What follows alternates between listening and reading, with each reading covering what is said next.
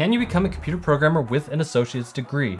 The real question is, will your associate's degree actually? What's up? I'm James and I am a self-taught programmer. In this video, I'm going to be talking about how you can become a programmer with a limited amount of education. And yes, it can be done. I was able to do it with a completely unrelated degree, and so can you. I know several programmers who have become software engineers without having any degree. So having an associate's degree definitely allows you to become a software engineer, and I'll even share a video link here and down in the description below on how you can become a software engineer in 9 months.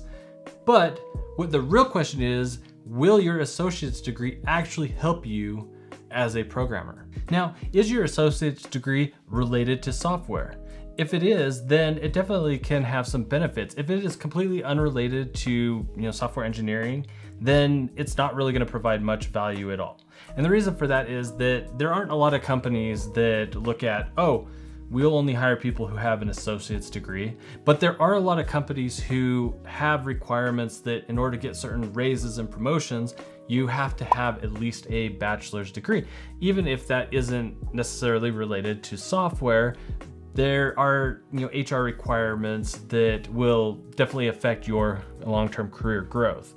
Not so much for an associate's degree. So if you're at this point where you have an associate's degree and you're wondering whether you should make that jump over into becoming a software engineer or continuing on with your school, I would actually recommend that you get a computer science degree, as a bachelor's degree, and invest that time right now. Especially if you can afford to in your life and you don't have a lot of commitments, maybe you don't have a large family and you have more flexibility to dedicate that time.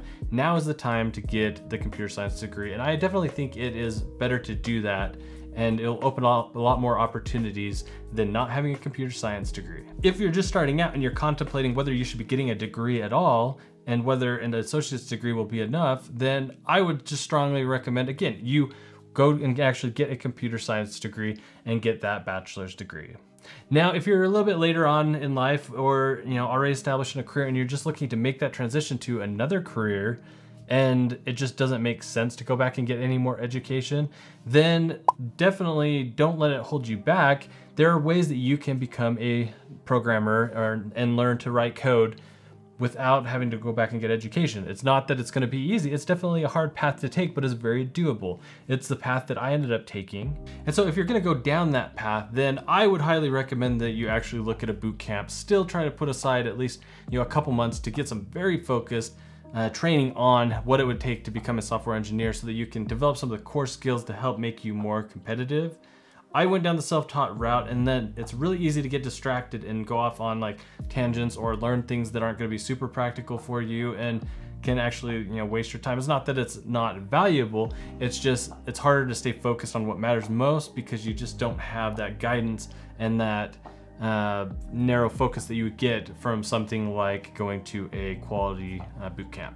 And the other thing that you should be looking at is how can you get some experience? If you are going to continue on with education and decide that it would be worth it to get a bachelor's degree, I would still recommend trying to get experience, get a part-time job that is doing something related to software, and preferably actually writing code and building applications if you can, and do that part-time while you're finishing up the degree, because having that extra experience on top of a degree will really help you be more competitive and will help you move along faster in your career. So now that you know you can become a programmer with just an associate's degree, you should watch one of these videos up here on how to become a programmer fast. And I'll see you in the next one. Lates.